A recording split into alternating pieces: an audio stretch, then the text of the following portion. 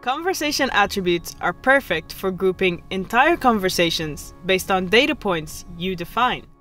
This helps you stay consistent in your reporting and gain valuable insights to improve your customer support.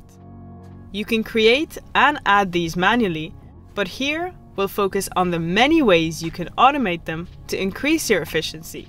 So let's get started by creating an attribute from scratch. Head over to Settings, Data, Conversations, and then hit Create Attribute.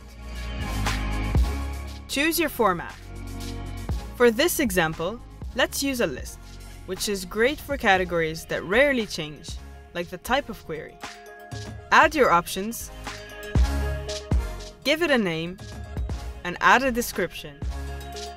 You can limit the visibility of this macro to specific teams it's relevant to, and require this attribute before closing a conversation, which is a great way to ensure they're added in every single conversation so you have better reporting.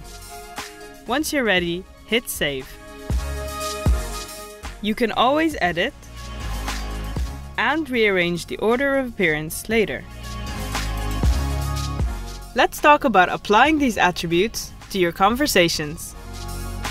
Under Conversation Attributes in the Details panel, you can manually add values so that teammates can quickly understand how to handle conversation.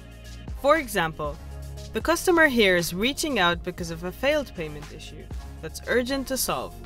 So in the type of query attribute we created earlier, I'll select Payment Issue and set the priority attribute to High. Another great tool is macros, which lets you combine replying, assigning, and updating an attribute with one click. Hit Command K to open the Shortcuts menu and select Use Macro, or click the hashtag key to quickly open the Macros menu. Create a new macro, or select one you've previously created, like I did here. This macro works the same way whether it's used as a customer reply or a note for your teammates. When you press Send, the macro will reply to the customer, assign the conversation to the support team, and set the type of query attribute to Feature Request, cutting down the time I have to spend doing this manually. Now, to keep track of all the conversations with the same attribute, you can create custom views with filters just like this one. Click on Views, Add Views, then Create View.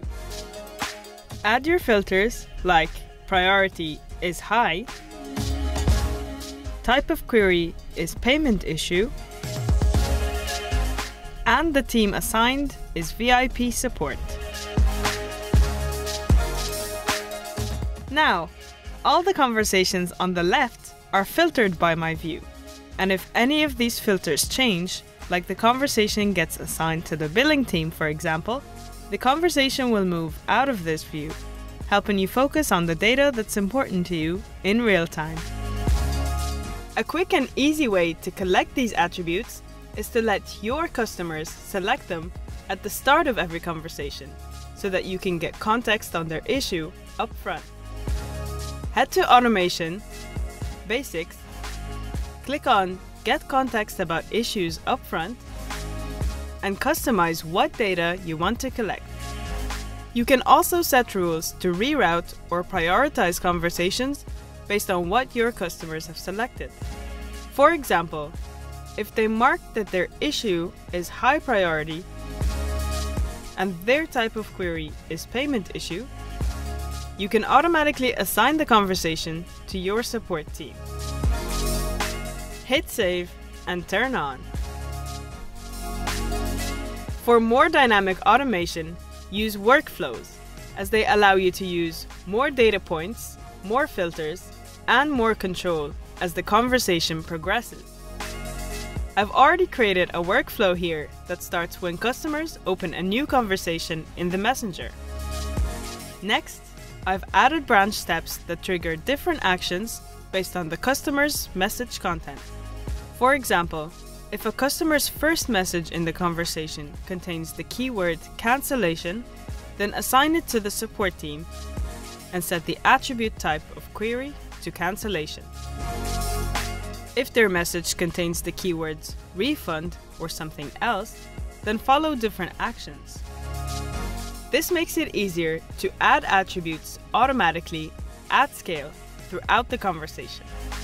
Lastly, you can use these attributes in any of the reports that have it to find insights that are important to you. For example, you can filter the responsiveness report for all the conversations where the type of query is payment issues to see how quickly these issues are resolved. You can even schedule a copy of the report to be sent to you regularly to stay updated.